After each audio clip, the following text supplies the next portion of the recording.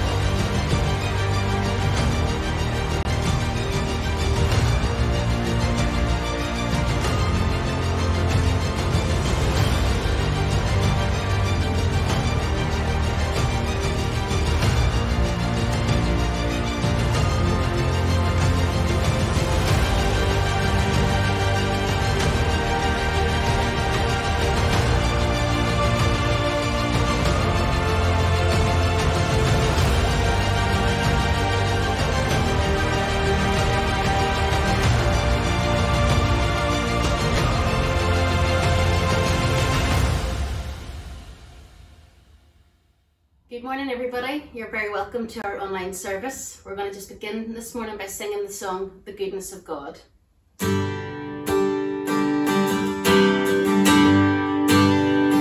love you, Lord, for your mercy never fails me, and all my days I've been held in your hands. From the moment that I wake up till I lay my head, I will sing of the goodness of God.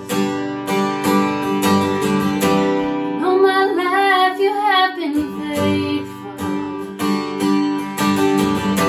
and all my life you have been so good. With every breath that I am able, oh, I will sing of the goodness of God. I love your voice. You have led me through the fire, the darkest night. You were close like no other. I've known you as a father, I've known you as a friend. I have lived in the goodness of God. All my life you have been faithful, all my life you have been so good. With every breath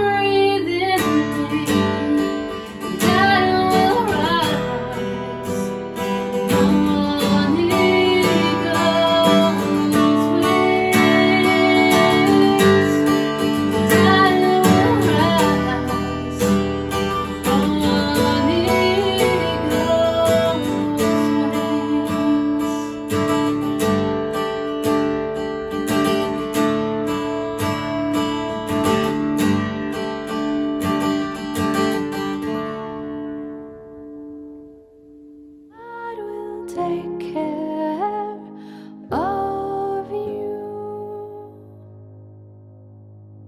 No matter what may be the test, God will take care of you. Lean, weary one upon. Good morning. Thank you for joining me as we come around God's Word this morning. We're in the book of Acts, and today we're looking at Acts chapter 18 from verse 23 through to verse 28. I've entitled my message this morning, A Growing Follower of Christ. We need to be growing followers of Christ. Jesus desires all of us to grow in Him daily as we walk with Him. And the good news is we can grow as followers of Jesus. I read this week of some people who were asked to give wisdom from their years of experience and what they've learned as they've grown as a human being. And I love the responses that the youngest and then the oldest people gave. The youngest little boy was 6 years old, and he said, "I've learned that you can't hide broccoli in a glass of milk." And then an 82-year-old lady said, "Even when I have pains, I've learned not to be a pain." A lady of 92 said, "I've learned that I still have a lot to learn." Growth is good, friends, and it is especially true for spiritual growth. God wants us to grow in our walk with Him. In Thessalonians, the 2 Thessalonians 1 verse 3, Paul is writing to the church and he says, "We ought always to thank God for you, brothers and sisters, and rightly so, because your faith is growing more and more, and the love all of you have for one another is increasing." This was a church that was growing in Jesus in every single way, and we should be growing as believers. God wants us to grow, and today our text gives us 4 keys that we can use if we want to be a growing follower of Christ. And the first thing that it speaks about is, if you want to be a growing follower of Christ, you need to be available. We need to be available. We also need to be available to help others. In verse 23, we read of Paul. He went over all the region of Galatia and Phrygia, strengthening all the disciples. The churches in Phrygia and Galatia needed help, and Paul was available to strengthen them. This was the beginning of Paul's 3rd missionary journey. Paul gives moral and spiritual support to those churches because they needed it, and he was available. He was encouraging those new believers and building them up in their faith. Are you available like Paul was available? Available to meet the needs of others? Then we read also from verse 24 to verse 26 that Apollos was also available. Let's continue our reading. "Meanwhile, a Jew named Apollos, an eloquent speaker who knew the scriptures well, had arrived in Ephesus from Alexandria in Egypt. He had been taught the way of the Lord, and he had taught others about Jesus with an enthusiastic spirit and with accuracy. However, he knew only about John's baptism. When Priscilla and Aquila heard him preaching boldly in the synagogue, they took him aside and explained the way of God even more accurately. Apollos had a lot going for him. He was a great speaker. He was an expert in the Old Testament, and he was committed and he was courageous. But actually, he wasn't saved. He wasn't a true follower of Christ. He only knew of John's baptism. The knowledge of John's baptism and preaching had spread extensively in the world at that time. They expected the Messiah to come. Many of them knew that Jesus was the Messiah, but they didn't know that he had died on the cross for them and risen from the grave. So some of them were just waiting for this Messiah. John's ministry doctrine had circulated with great success from synagogue to synagogue in the surrounding nations. John had preached repentance and he baptized. He had even baptized Jesus and acknowledged who Jesus was. And he often spoke of the one to come after him, who we know is Jesus. And Apollos had embraced that teaching. You can cross-reference that with Acts 19, verse 4. Apollos instructed people in the way of the Lord through the teaching of John the Baptist. He taught repentance and readiness for the coming Messiah. And although he might have realized that Jesus was the Messiah, he had not heard of the death, the resurrection, ascension of Jesus, and the outpouring of the Holy Spirit upon the disciples. He taught what he had known up to that point, and he did it reliably. Apollos probably only knew what John the Baptist knew when John had died. In spite of all his gifts and knowledge, Apollos hadn't heard the full gospel, and he needed the most important message of all. And Aquila and Priscilla are available to share this message with Apollos. Aquila and Priscilla, they take Apollos aside. They are available to spend time with him and show him the way. And I love the way it says they discreetly took him aside. They didn't shout out while he was preaching, "That's nonsense." They discreetly took this young man aside. Look, Priscilla and Aquila had helped Paul in Corinth. They had been with him, and now they go and they help Apollos as well. We read in verse 27, Apollos had been thinking about going to Achaia, and the brothers and sisters in Ephesus encouraged him to go. They wrote to the believers in Achaia, asking them to welcome him. When he arrived there, he proved to be of great benefit to those who by God's grace had believed. He refuted the Jews with powerful arguments in public debate. Using the scriptures, he explained to them that Jesus was the Messiah.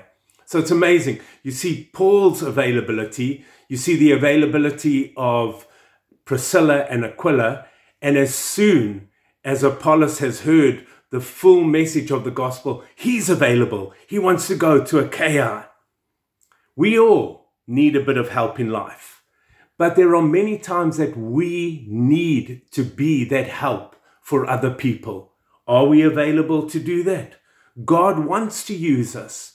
Are we making ourselves available to God? A growing Christian is always someone who is available to God. You might think, what can little old me do?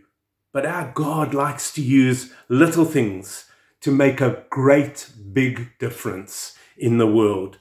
Max Lucado wrote this, and I'll read it to you. The guy who gave Jesus the donkey on Palm Sunday is just one of a long line of folks who gave little things to a big God. Scripture has quite a gallery of donkey givers. We read of so many people who we just take for granted in Scripture, but God used them in a powerful way to fulfill his purposes. Think of the widow's mite. Think of the little boy whose lunch fed over 5,000 people. God uses little things to make a big difference in this world. Are you willing for God to use you? Are you available? God can use us if we are available. And in order for us to grow as followers of Christ, we need to be available. The second thing we need to be is teachable. Apollos had learned more about God's word than most people had, and he probably knew a lot more than most people did. Verse 24 says that he was mighty in the scriptures, and that's quite a compliment. It means he was powerful and strong in God's word. The Greek word actually means dynamite. So he was dynamite in the scriptures. Notice, although he knows the scripture so well, he is teachable. He has this amazing quality. Apollos didn't know the thing that he needed to know the most. And that was the good news about Jesus. He didn't know that Jesus had died and risen from the dead and could be his Lord and Savior. And Aquila and Priscilla, they take him aside and they explain to him the way of God more accurately. And Apollos is teachable. God wants us to be teachable. Apollos embraced that truth as he heard the truth of Jesus. We're never too old to learn. We should always be willing to learn. And God wants us to be growing in our spiritual relationship with him. In 1 Peter 2 verse 1 to 3, Peter says, "So get rid of all evil behavior, be done with all deceit, hypocrisy, jealousy, and all kinds of unkind speech. Like newborn babies, you must crave pure spiritual milk so that you will grow into a full experience of salvation. Cry out for this nourishment now that you have had a taste of the Lord's kindness." Be teachable, friends. Be teachable from anyone. I've had to learn from my children over the years, and I thank God that he's put them in my life, that they could teach me different things. God wants us to have a teachable spirit. We can never get to that point where we think we know it all. We never know so much that we can't learn more. So how do I foster a teachable heart? Well, one of the ways, and you see it in the life of Apollos, was his desire to get into Scripture. It says he became mighty in Scripture. Why? Because he was consistently in God's Word. And if we want to grow in our spiritual walk, we need to be in God's Word consistently. And we need to have a teachable spirit as we read God's Word. Not only just gloss over the things that we don't want to read, but to intently allow God to speak into our hearts as we read his word. This is a process. It's a process for all of us. It takes time to grow in our walk with the Lord. Rick Warren wrote this: "There are no shortcuts to maturity.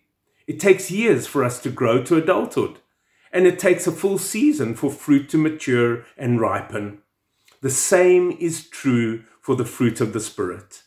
The development of Christ-like character cannot be rushed. Spiritual growth, like physical growth, takes time. When you try to ripen fruit quickly, it loses its flavor. We've got to be willing to grow. We're not going to become mighty in the scriptures overnight. We need to be willing to consistently be teachable. And over time, we will grow in God. I've said it before, and I'll say it again. You never know so much that you can't learn more. And the thing that you learn today or tomorrow may be one of the most important things that you ever learn. So be open to learn something new. For Apollos, that was the most important thing he had ever learned. He found out that Jesus had died. He had been resurrected. He had forgiven our sins, and he was taught about the outpouring of the Holy Spirit. Apollos could have been there and stubbornly refused to listen.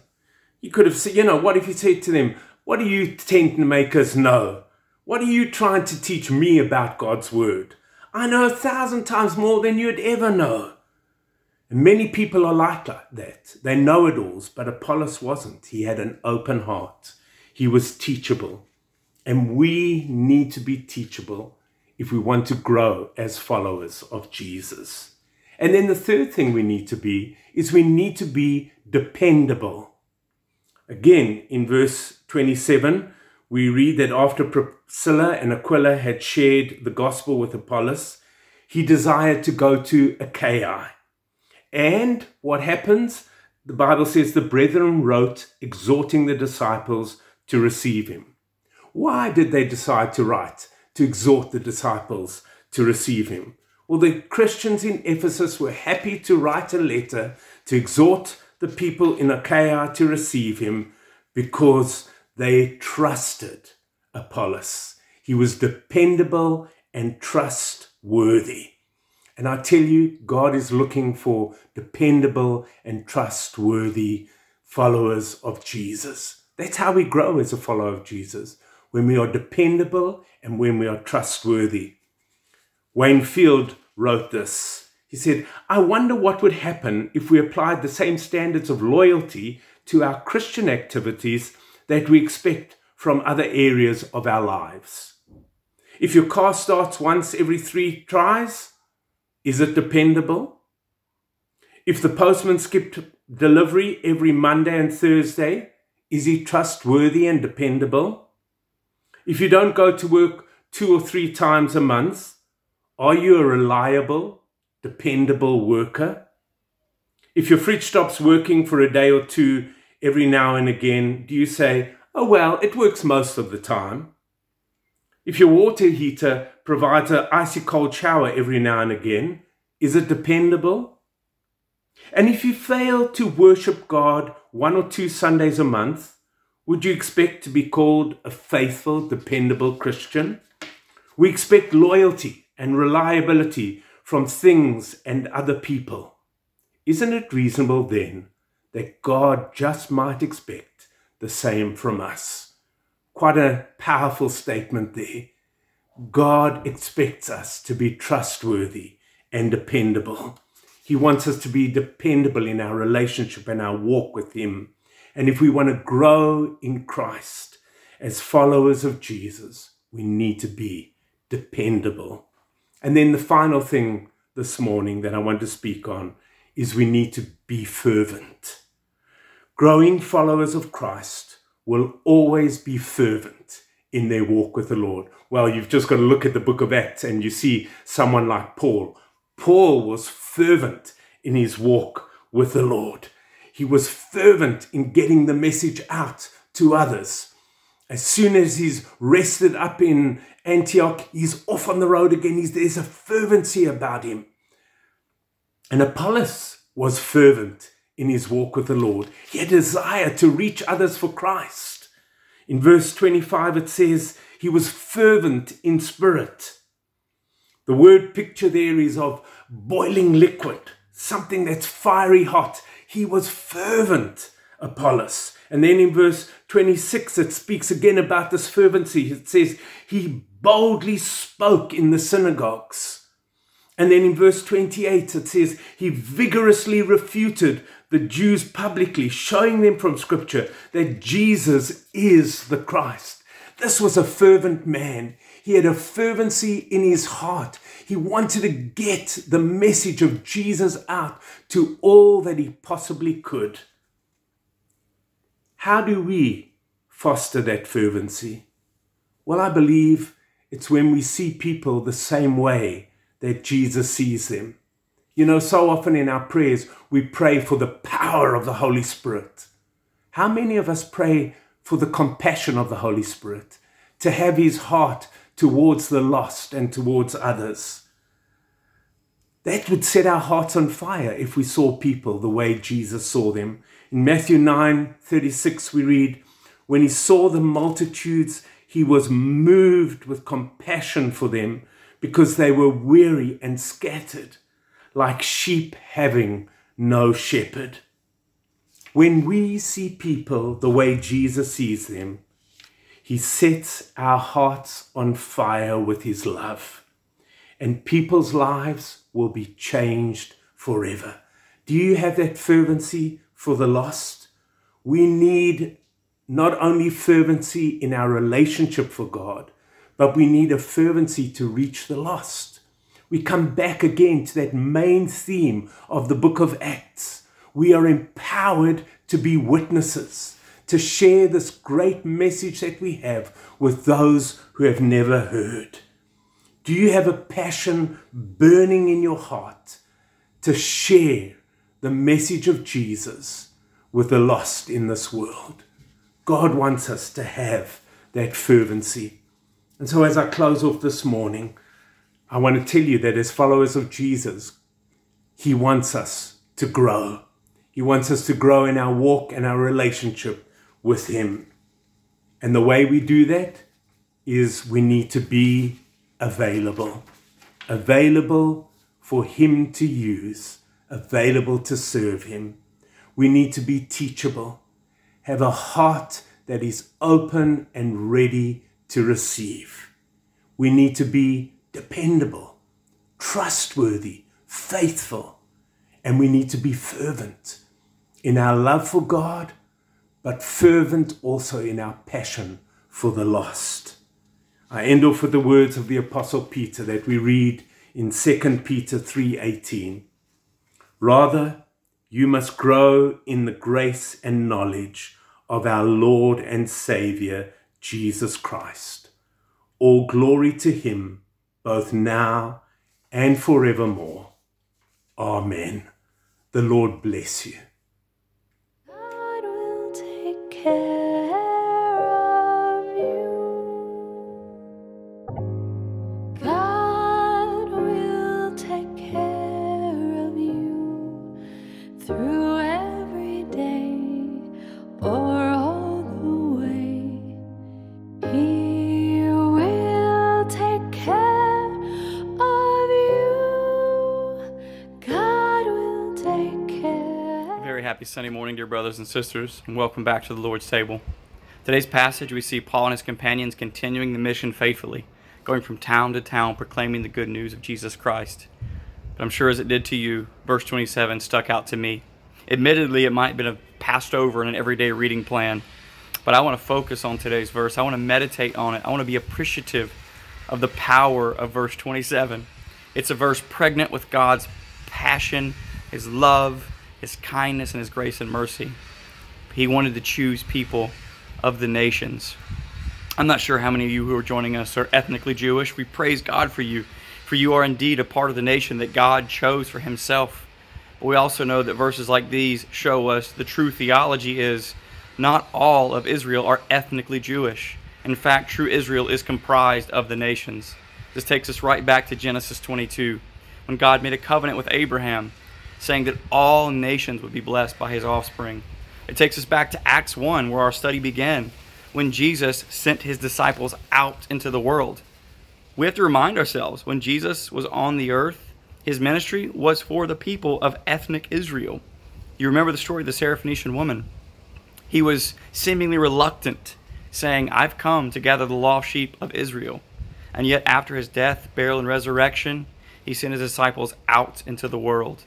I'm reminded of the Pauline language that Paul uses in Romans 11, that we are grafted in. In fact, the truth is, there is no Jew or Gentile. There is no free or slave, no man or woman. No, dear brothers, the truth is, it's just brother and sister, children of the one true God. Because He is the one true God. He is Yahweh, the God of Abraham, Isaac, and Jacob, and He is the God of Israel.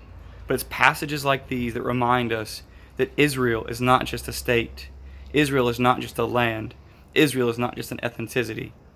Israel is the people who recognize the Messiah as Jesus Christ, the Son of God, the Lord of Lords and the King of Kings. We celebrate that. We are His people because what He has done for us. And that's what we're about to celebrate, what He has done for us. On the night that He was betrayed, He met with His disciples. He took bread. He broke it and gave thanks, saying, This is my body, given for you. Take and eat.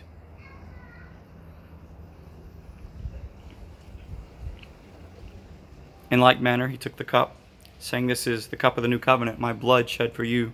Take and drink. Let's pray together. Father, we thank you for your kindness. For verse 27, that a door of faith is open to the Gentiles. A door of faith is open to the nations. That we are those who believe in you, the one true God, the triune God, God the Father, Christ the Son, and the Holy Spirit. Those who recognize Christ's sacrifice is sufficient for covering and forgiving their sins. We are the true Israel. We thank you that door of faith was opened up so many years ago. And we thank you that door of faith is still open today. You are still calling people from every tribe, every tongue, every nation. You are opening eyes and opening hearts as you have done for us, that we recognize Jesus Christ, the Messiah. We recognize that Yahweh, the God of Israel, is the one true God. Help us to proclaim these things, as Paul and his companions did so many years ago, counting the cost. We've seen the persecution they went through, and we know that it's possible we'll go through the same thing, if not worse. And yet, when we count the cost, we come to the conclusion that you are worthy of that cost. We thank you, Jesus. Help us to be faithful to this message, to this calling, to this gospel, today and until you return. We pray this in the mighty name of Jesus. Amen. Have a wonderful week, Union Church. Be blessed. No matter what may be the test, God will take care of you. Lean, weary one upon his breast, God will take care of you. God will take care of you through every day or all the way. He will take care of you. God will take care of you. God will take care of you.